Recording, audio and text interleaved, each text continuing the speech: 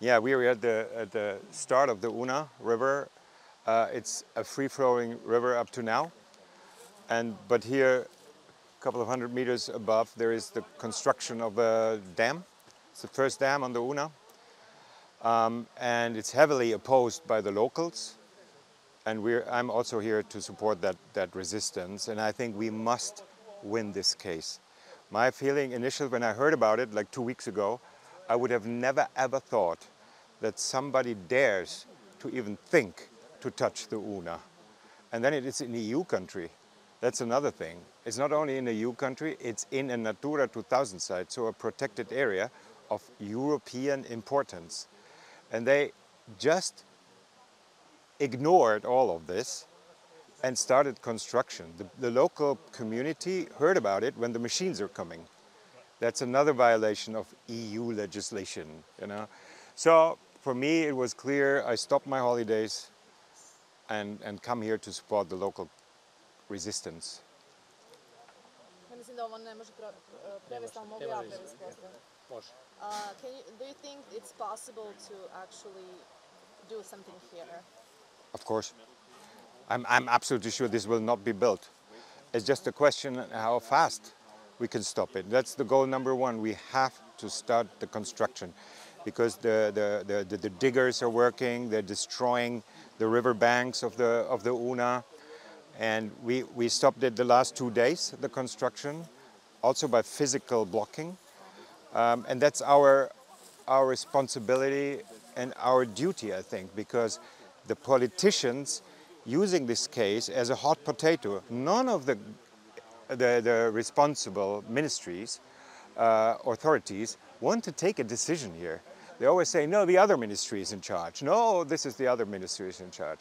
So they're not only not caring about this case, or maybe they're all right with damaging the Una, but what they also do, you know, they're risking the freedom in this whole region, you know, but because people are, you know, they want to do something, but they lose trust in the government here as well. You know what? If you can't stop this one, and if they succeed in building this dam,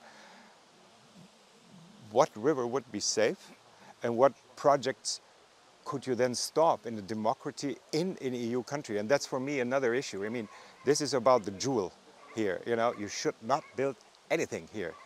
You know, this is the start of the river.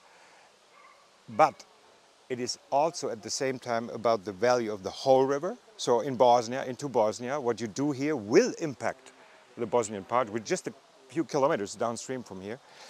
But for me, it's also unbelievable. It's about the credibility of the Croatian politics, if they take protection of nature serious or it's just on paper. You know, when they damage the Natura 2000 site, which is illegal, you can't do that. That is breaking the laws, actually. And what on earth can we request then from Balkan countries that are non-EU, you know, to protect their rivers? I know how it is. I worked 12 years on the Balkan. I know this is not unusual. I know this is corruption. I know that there is money flowing. Everybody says it. Even the police told me yesterday, we all know that sooner, you know, some time ago, money crossed the table. Everybody knows that. But that's the reality. But that means we have to take responsibility as people, as Europeans that I am. You know, I'm not from Croatia. I'm not from Bosnia. I'm not from Albania, not from Northern Macedonia, but I work everywhere. But I'm feeling that these rivers belong to the European heritage.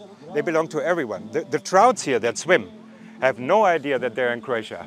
They have no idea that they crossed to Republika Srpska and then in Federation. You know, who the hell? And that's the good thing about this project. If we win this, I think it can also unite people. Rivers unite, you know, that you were all, you know, a lot of people in Bosnia, but Bihać, Bosanska Krupa, Martin Brod, you name it, they're all Una. They're all the Una. It doesn't matter what the people say, there is the border.